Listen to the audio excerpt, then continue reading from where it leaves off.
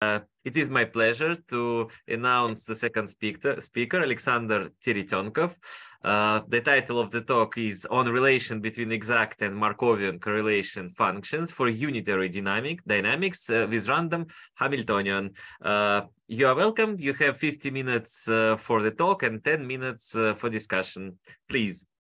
Thank you very much for introduction. Thank you very much for the opportunity to give a talk here. And in a certain sense, the style of my talk would be in totally opposite to the style of previous talk, because the previous talk was about results published, obtained, and well understood. And most of my talk will be about results which are on early stage of development, at least for me. And some parts of it I'm trying to understand now. So criticism is highly appreciated, because I'm actually interested in feedback to all the story that I'm going to discuss. And informal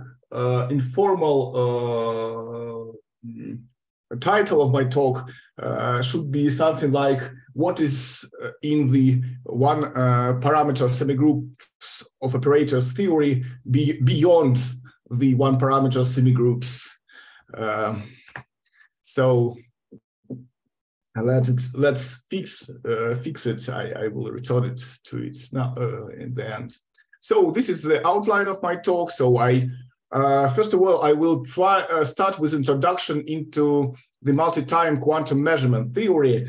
And actually, there are several mathematical formulations of it, but I will use the formulation based on process tensor, which is now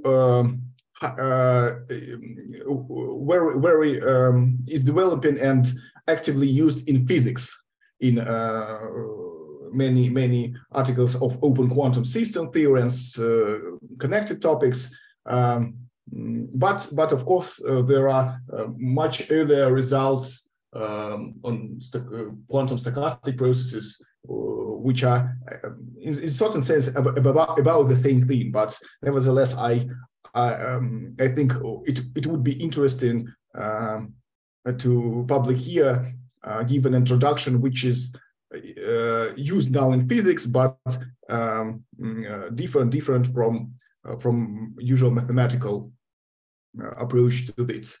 Then I will speak something about multi-time correlation functions and quantum regression formulae, and then I will turn to unitary dynamics with random Hamiltonian, and about the main, then go to the main topic of my talk, to the relation between exact and Markovian correlation functions, and then I will come to conclusions. So let me start with one-time quantum measurement theory. I will try to be in any cases I will be as simple as possible. So everything here can be generalized and generalized in many books actually. But I will use the simplest cases, simplest definitions, which still give me an opportunity to discuss the main topics of my talk. So all matrices of linear maps in all my talk will be finite dimensional. And let me give an usual definition of instruments in quantum theory. It is, I also have an instrument just with a finite number of results, of outcomes. So is also, of course, this could be generalized some to some measurable space. But for me, it's just finite set. I have a function from this finite set to completely positive maps.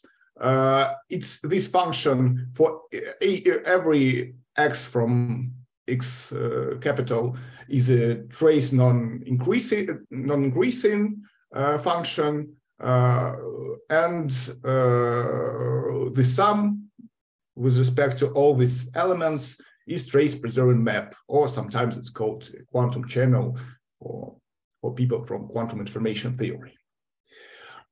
This is usual main objects which describes one-time measurements, not only results of the measurement, but the final density matrix after the measurements. It was already in the Alexander Nikolaevich Pechin talk.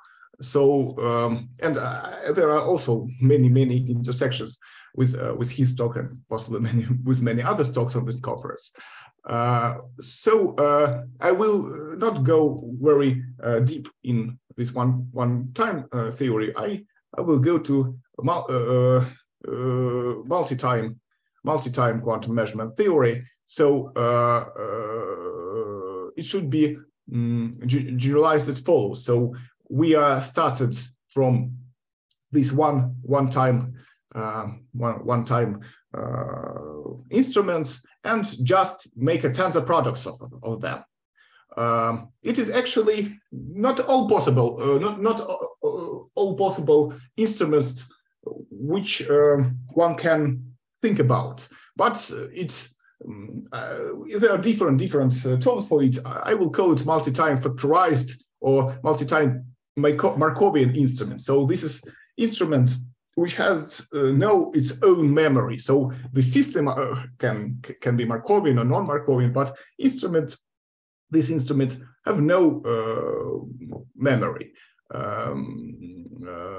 This instrument could be characterized by these tensor products of instruments applied at each time. So I have a set of time moments, and I have an instrument applied at each times, and all these tensor products are usually denoted by this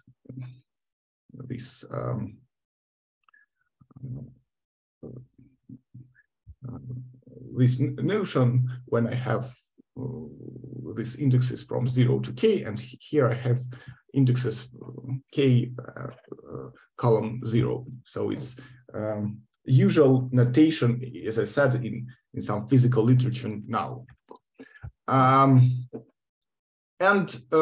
to describe a system under multi-time measurements, one can define a linear map from linear combinations of tensor products with fixed lengths. So also for simplicity, and as it's usually done in physical literature, I just fix the k, and it acts to the bounded operator. But here, as I said, it would be just a matrix in the Hilbert space of the system, and it is called a process tensor if we sum with respect to all these x's and obtain a density matrix. I follow here this notation from Nature Communications paper. This is why we need this object to be a density matrix. It is a density matrix because we interpret it as a final state of the system at the final time decay. You can see I have here in definition k, but here k minus 1. So I have one last time in my pocket, and because this time is used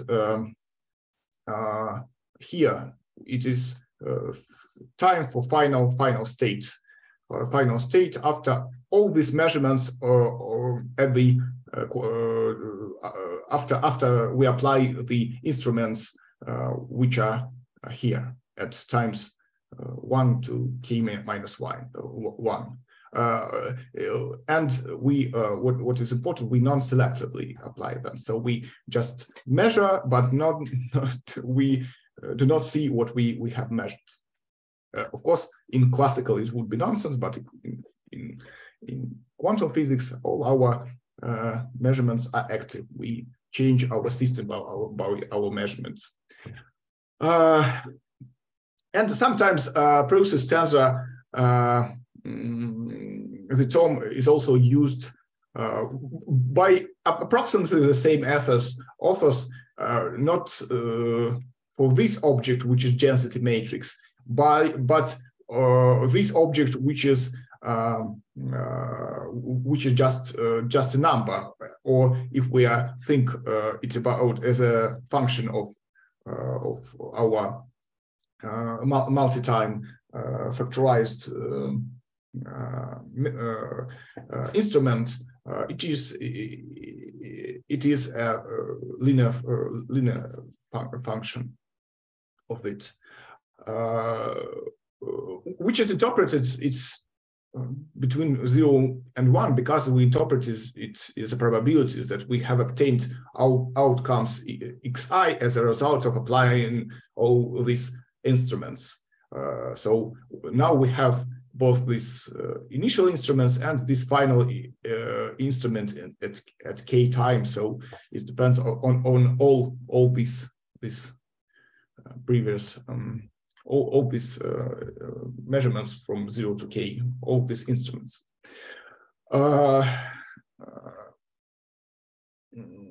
For unitary dynamics, we actually you see the same formula the Alexander Nikolaevich Pechin talk in almost the same notation.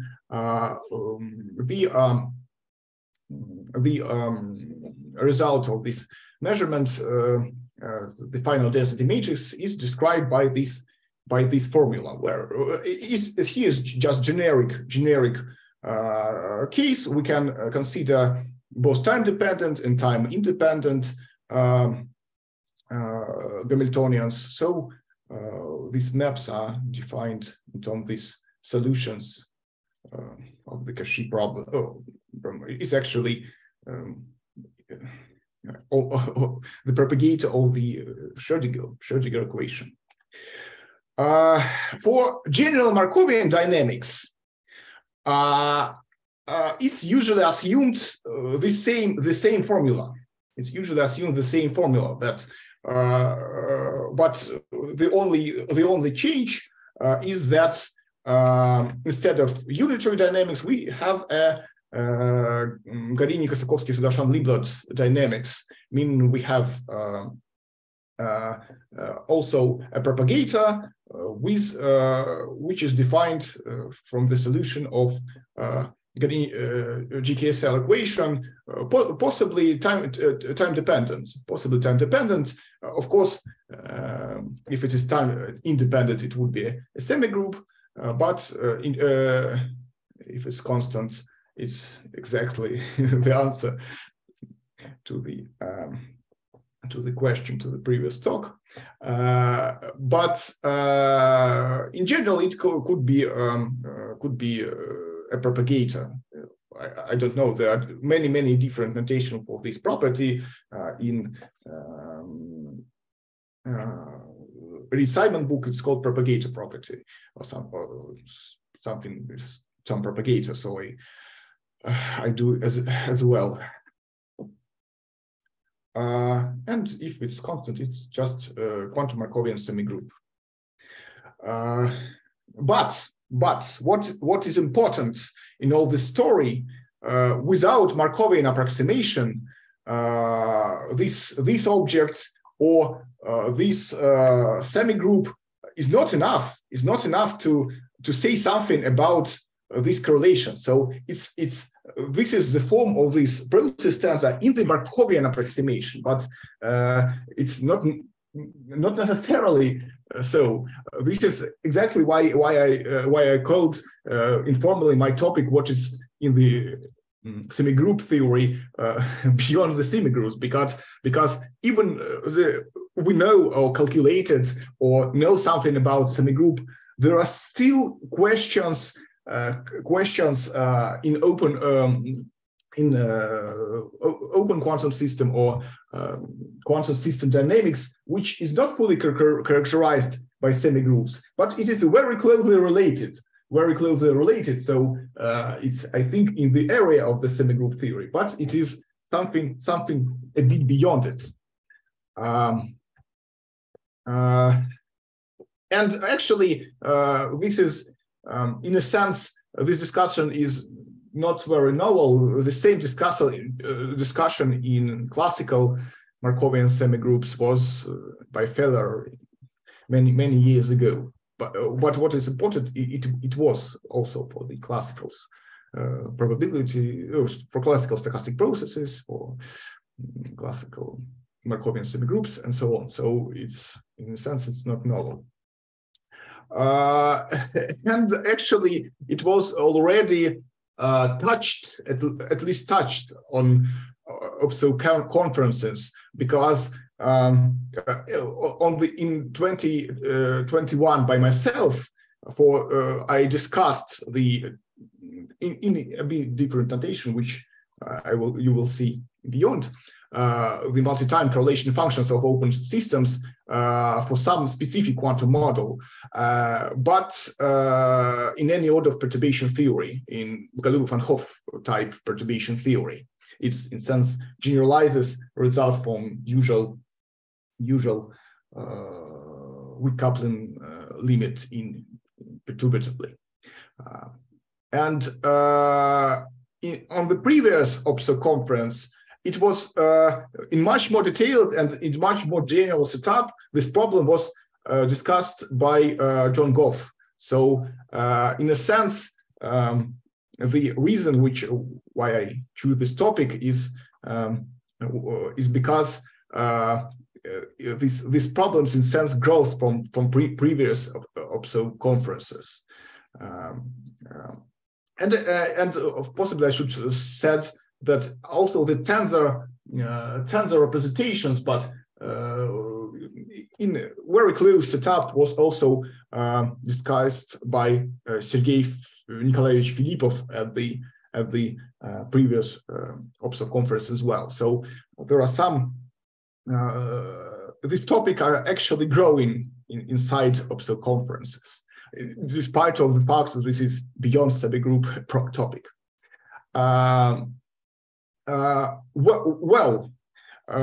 But usually in physics and in mathematics, it's described in previous physics books and in mathematical books, is described in terms of not in terms of instruments, but in terms of so-called correlation functions.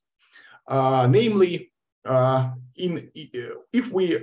it is a linear map, so we can take anything we want as an argument by linearity.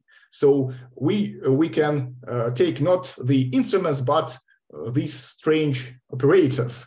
And then after substituting here these strange operators, then one obtains something called correlation function. Correlation function, the same. It could be the Markovianity could be defined in terms of correlation functions. Is usual definition of the Markovian dynamics, for example, in every textbook of an open quantum system, for example, in Petriccioni book. But what is possibly not fully understood here, that what people started asking what is the the operational meaning of these objects. So what does it mean as a measurement?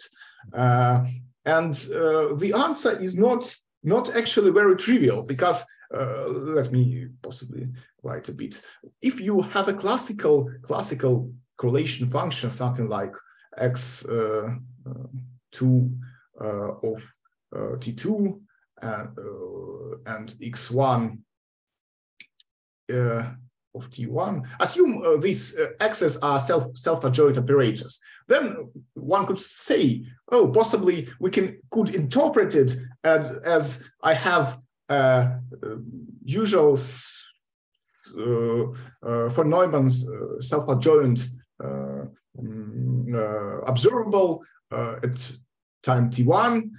Then I have another observable at time t2. I measure this observable at time t1, measure this observable at time t2, and then I'm just averaging with respect to results which I have obtained, because it is exactly the same in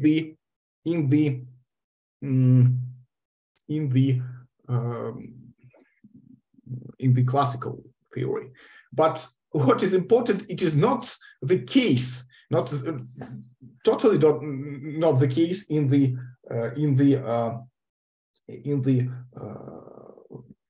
quantum theory. For example, well, even these times could be equal. We can one could be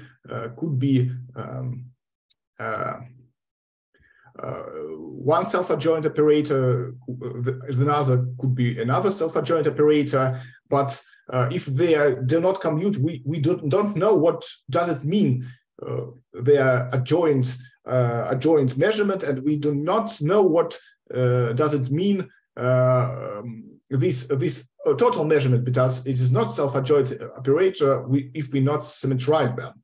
So, but actually in physics they are measuring, but what as I said, by linearity one can written this is polarization type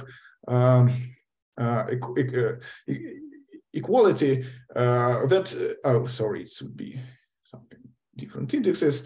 Well, it could be considered as a linear combination of completely positive maps, and after normalization it could be made trace non-increasing.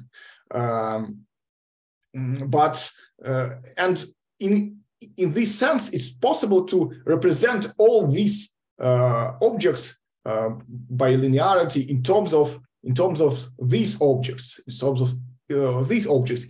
and only these objects have direct experimental meaning. For example,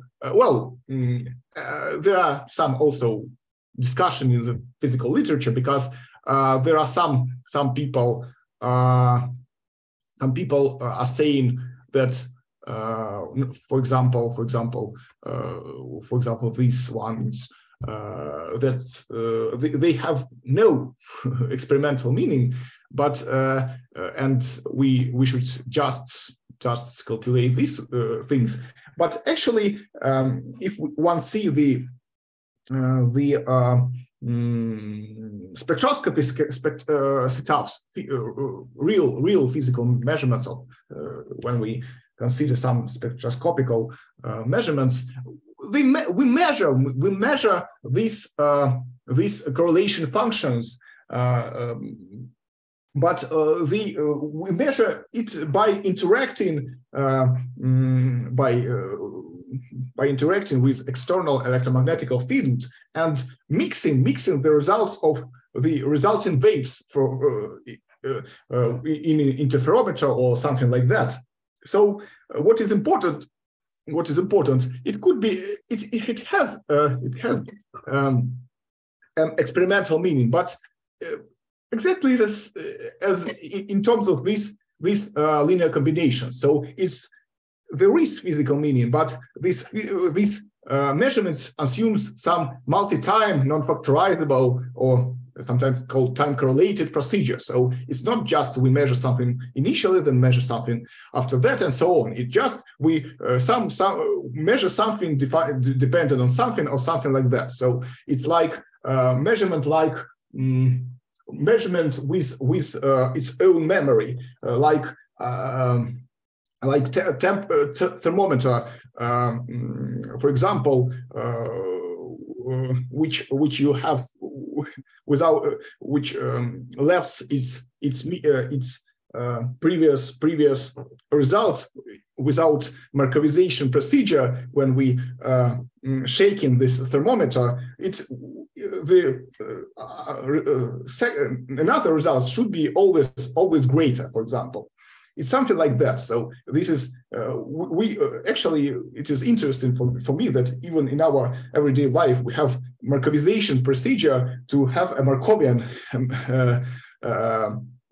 instrument, but without shaking the thermometer, we have something which measure temperature higher than previous, not so it has a memory. So it's not Markovian, not factorizable instrument. And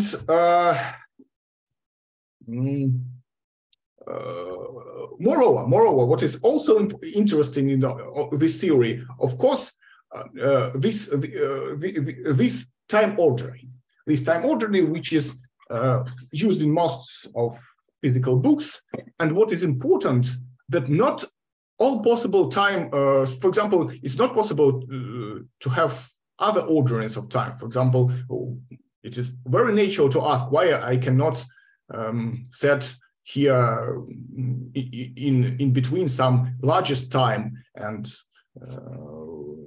obtain some different correlation functions. So not all possible correlation functions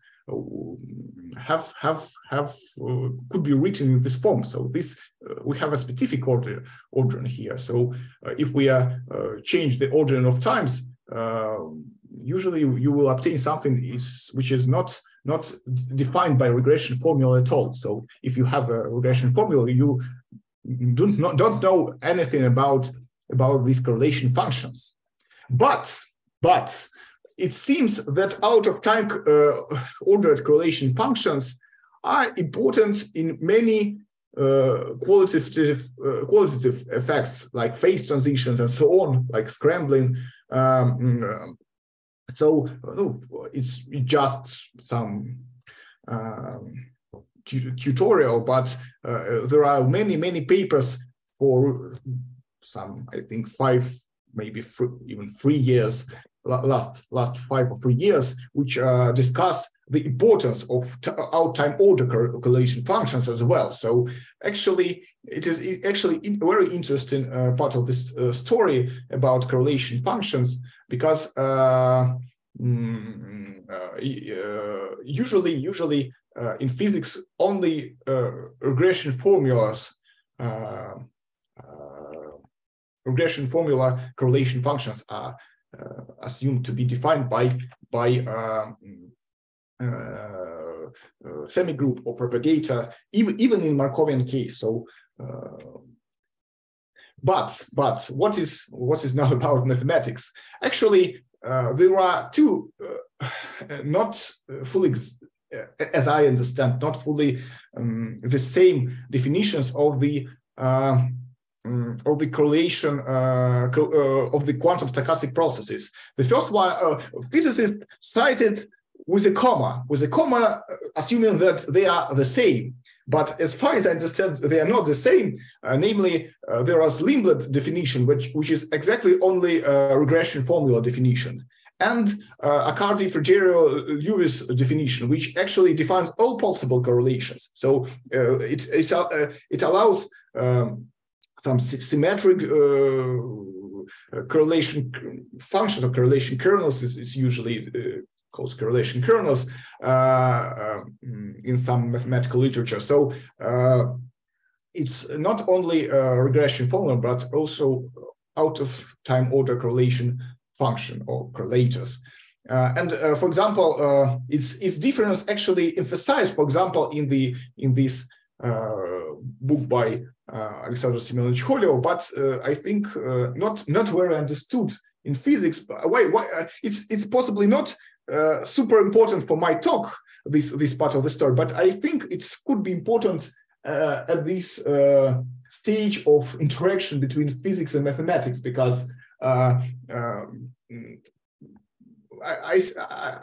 I said, all the not out of time ordered correlation functions was not important until recent advances in physics, but now they are important. So possibly the stochastic limit and so on could define something a bit more than this physical theory of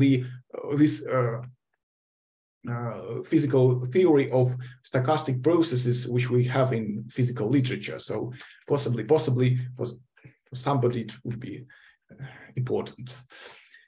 Well, and what I'm trying to do, just trying to have an example of Markovian dynamics in this sense, meaning in one-time Markovian dynamics, so in the sense of semigroups or propagators, that it has a Markovian generator, and highly non-Markovian in highly non-Markovian in terms of correlations, and in certain terms as simple and as natural as possible. So the way to obtain it, I think, is just random Hamiltonian dynamics. So it's meaning here we have a random variable which is time independent, so it's fixed in time. So this leads that we have, of course, we have a memory, because we just take it initially and have the same result of this random variable through the whole evolution. Of course, there are another examples in the literature, but I also not found many discussion about this very simple story. Nevertheless, we have in our conference in this year discussion of some random evolutions, for example, by Всеволод Жанович Сапаев and other participants. So possibly there are also some interactions with these results. And well, LT is just dot is just differentiation operator.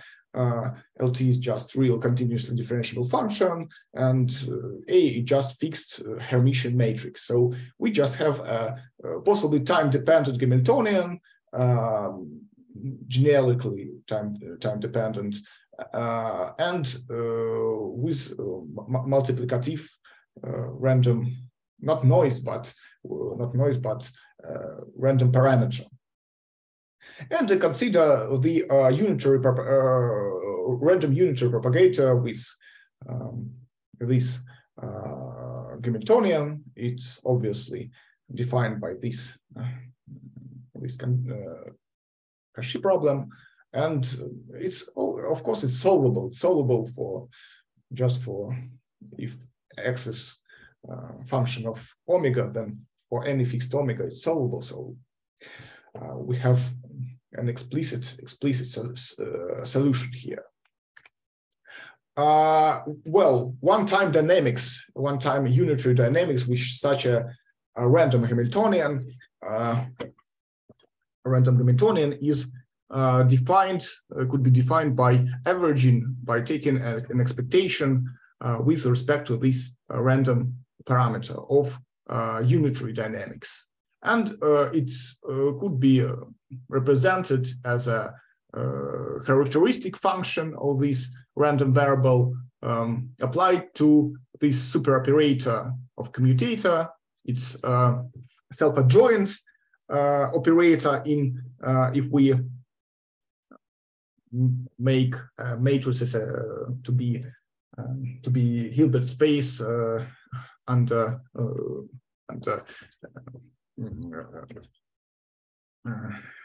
Hilbert-Schmidt product of the matrices.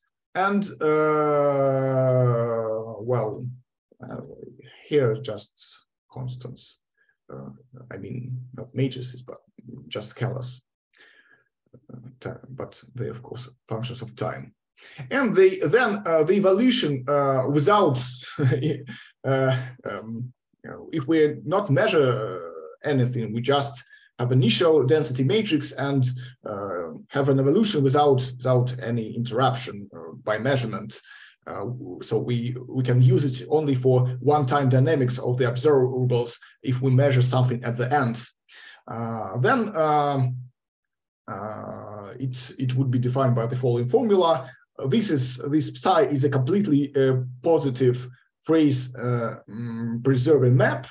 So it is a channel, and actually in this case it's random unitary, so it's also identity preserving. So it's this unitary bistochastic channel in terms of quantum information theory.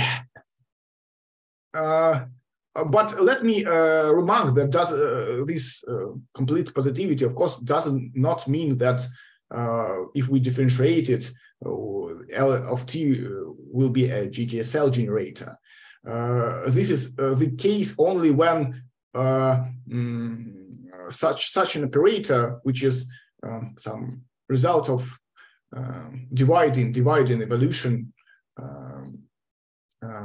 2 times s 2 times t by the evolution 2 times s, if this operator is completely positive, and in such a case one-time dynamics is usually called completely positive divisible. Usually a lot of actually physical literature this call Markovian dynamics, but sometimes it is not Markovian in terms of correlation functions, but nevertheless people very widely used it and characterized just completely positive divisibility. And let me remark that in general this object is not this object, so phi is not psi. Moreover, this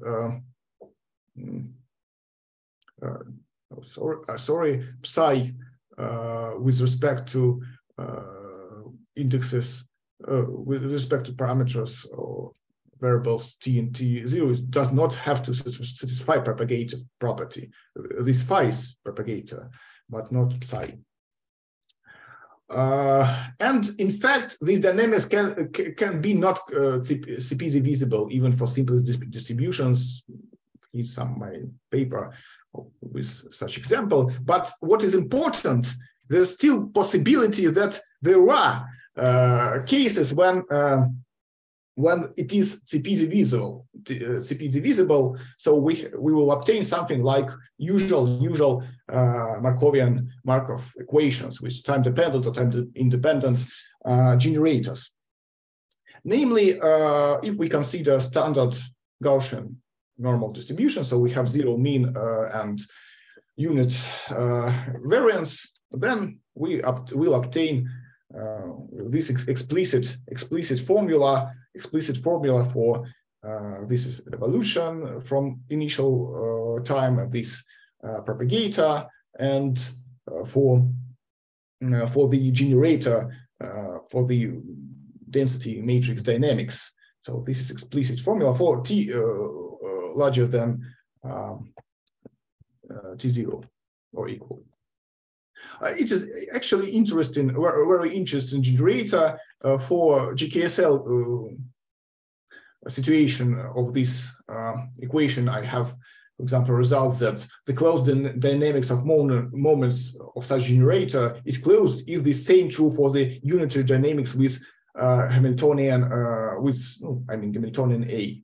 So if we have some, in certain sense, solvable dynamics with Hamiltonian A unitary dynamics, it is very easy to obtain, in certain sense, solvable dynamics for this generator. Here it's discussed for GKSL case, but it's not very important. Only algebraic structure is the same for different lambda here. The same in this this is good properties of solvability in terms of dynamics of moments of for example, if we have infinite dimensional case and moments of some quadratic generator in creation and annihilation operators, or finite dimensional case if we speak about fermionic creation and annihilation operator, then we will obtain the closed dynamics for this GKSL, or even not GKSL, but it's highly non-Markovian, non-CP divisible master equations. Well, but the definition of this solvability should be found in this work and some other works I developed. And this theme I actually developed for a very long time.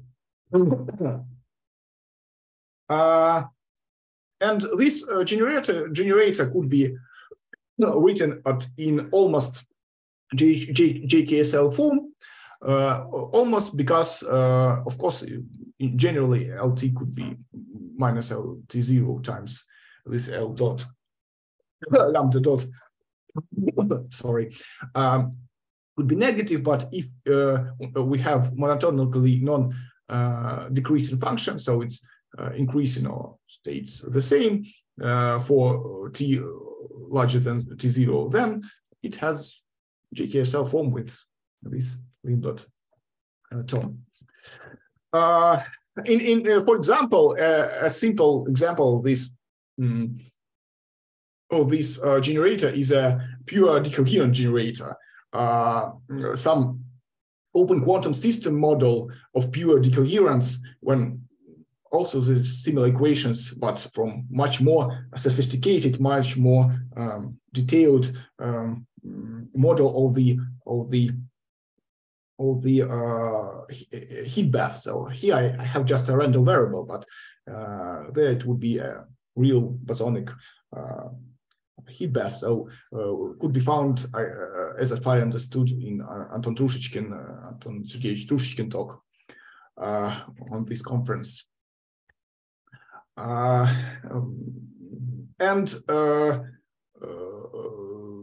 Let me consider several specific cases. Well, this case lead to just semigroup, just to generator which is time independent, and usually it's obtained by averaging with respect to Wiener processes, but it leads to Markovian dynamics of multi-time correlation functions. And here I have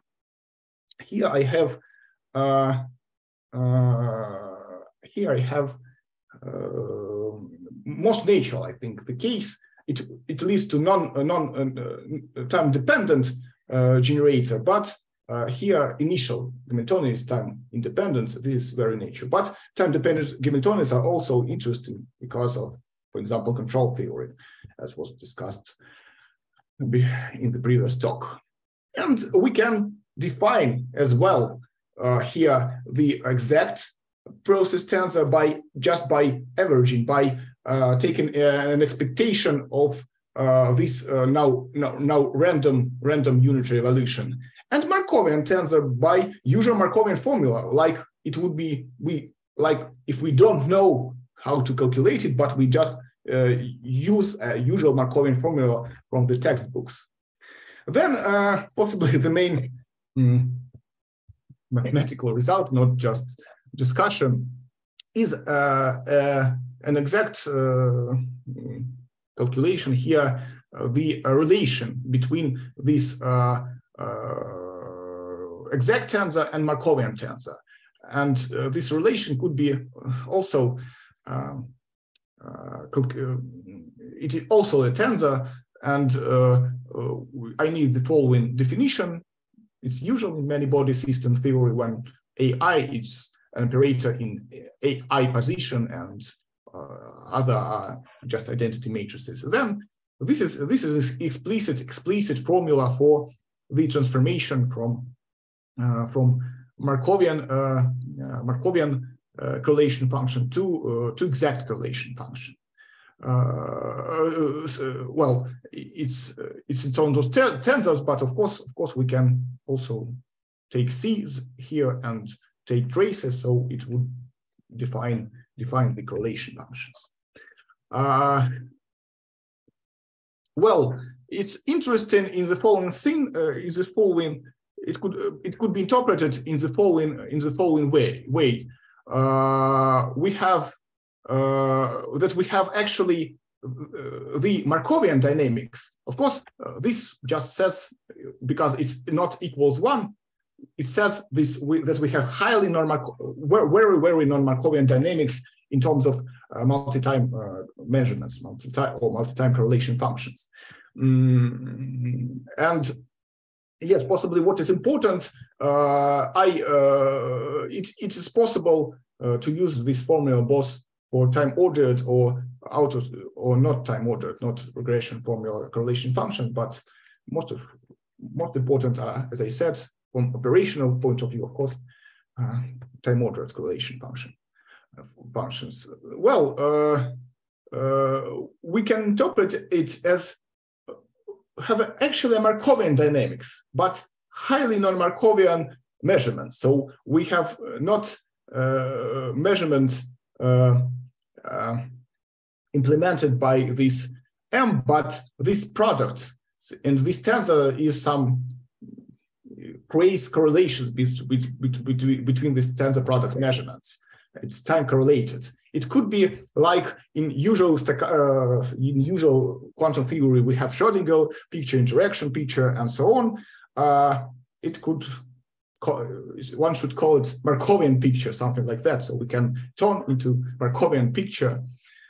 Well, okay, it's of course could be reversed, but it's not obvious that these objects have very good operational meaning.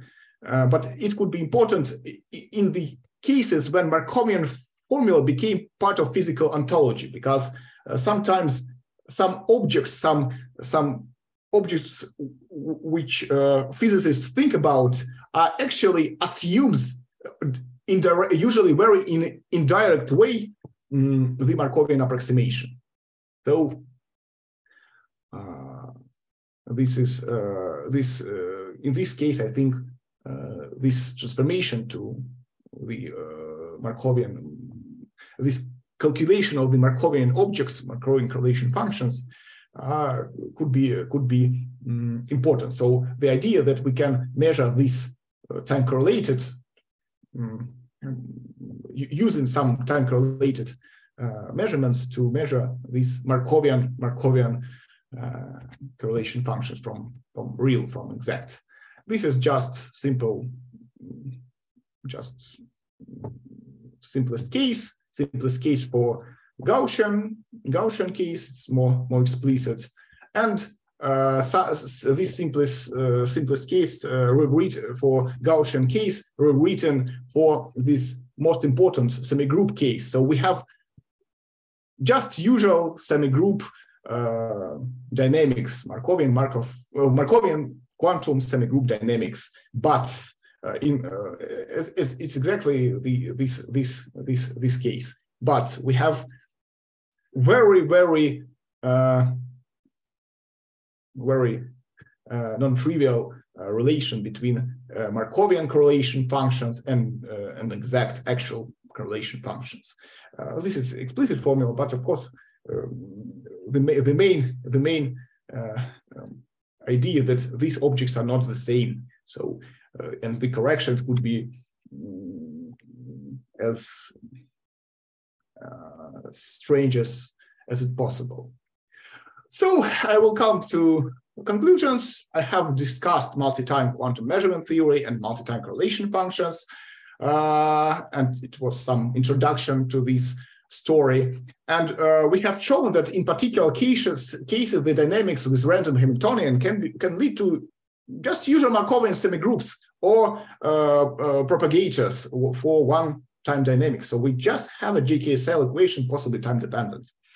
But nevertheless, multi-time behavior is highly non-Markovian in this case, and we calculated some transformation into Markovian picture from this initially non-Markovian picture.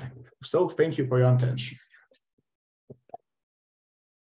Thank you for the very nice talk. Please, questions?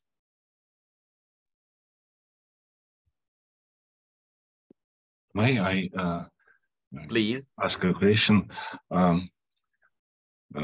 Thank you very much, Alexander Evgenievich, for very interesting report.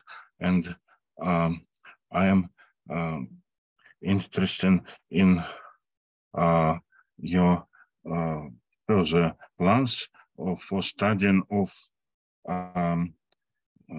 some analogs of. Do you have some plan to study the analogs of limit theorems for the composition of random transformations, in particular generated by random Hamiltonians? Well, generators. Thank you for very good question.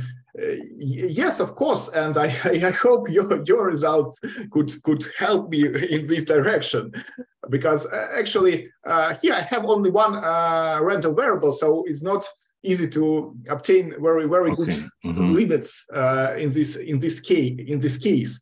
But of course, if we have several random variables, but what I'm interested in, because of course there are some limits which leads to actually to Wiener processes of something like that. So when we have something which leads to processes which independent increments, and this leads just to usual regression type formula. But what is interesting to try to understand if it is possible to obtain some possibly not so large this correlation tensors, something much more understandable, something much closer to the usual regression formula, but differs for some small corrections or something like that. I think this is interesting.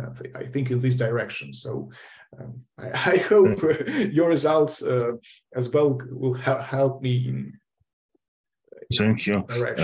And I hope that the Markovian property can be obtained in this limit procedure. Okay. Thank you. Thank you. Thank you. More questions, please? Yes, if possible. Yes, so please. Thank you, Alexander, for a very interesting talk. Indeed, these formulas are exactly what we studied in the context of quantum measurement control. This is, for example, exact process tensor. I see it, but we studied it from point of view of optimization of observables, so points x0, x1, etc. About random Hamiltonian, what kind of random variable is lambda? I miss it because xi is random variable. Is just real random variable. Actually generic. But for good generators. For Lindbergh generators, we should use something good like Gaussian distribution, but in principle, it's possible to consider different things. What I think we actually a bit differ, that we have this average actually important in this story. So I have a random objects here and globally average it. So this is difference with just with unitary dynamics and unitary. Or Markovian control. Very good. And for example, we considered sometimes when in quantum control, such situation when Hamiltonian has term which is white noise. So it contains random term. So it is something fixed plus white noise. Is it similar to what you do, or should be different? Well, white noise... physically, it means fluctuations in the control, like white noise, for example, some overtype of fluctuation. So you have some fixed control and plus some physical fluctuations. And mathematically, it is a random term in Hamiltonian, which is additional to some constant or time-dependent, but fixed term. Well, very good question. Thank you for it. This if you have a noise which is for example, Wiener noise or general Levy noise, so something which is a process with independent increments. It leads to just usual Markovian formula. So in this or in quantum Brownian motion, you are usually obtain just usual Markovian process sensors. But what I'm trying to say, there are different situations which are actually in setup even more simpler, even simpler. We just have a random variable, not a process. But in the correlations, it's much more complicated. This is the point. So and in point, it's if we are related to the control theory, it's like something like you have a control, but something very in sort of sense correlated control. So you, as I said, your control is also related to some heat bath. So the experimenter is not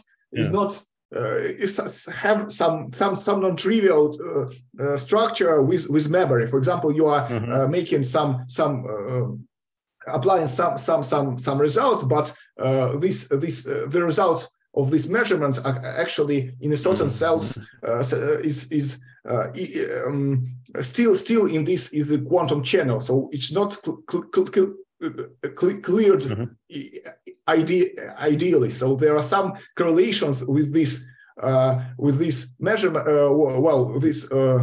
With this measurement in our next measurement. As I said, we have a thermometer. If we not shake it, we have results of the previous measurement. So this is some control with memory. Okay, I see. I think we can discuss later. There is some interesting topic. Okay, thank you. Very good. Thank you. I would like to mention that room C is available during all the conference. You can use it as a chat room. It will not be occupied by talks. So please, if you wish to discuss something, go to room C or to room B if it is open, if it is not occupied by any. Okay, we have time for one more question.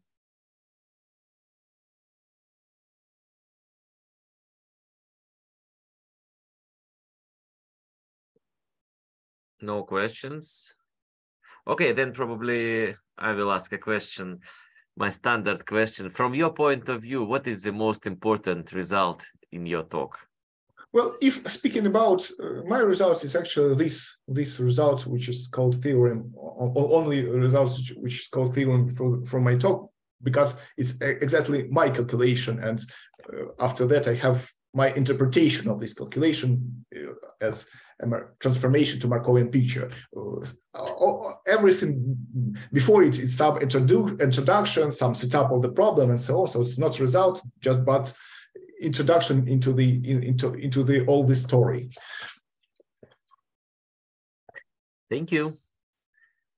Thank you. Maybe one more short question.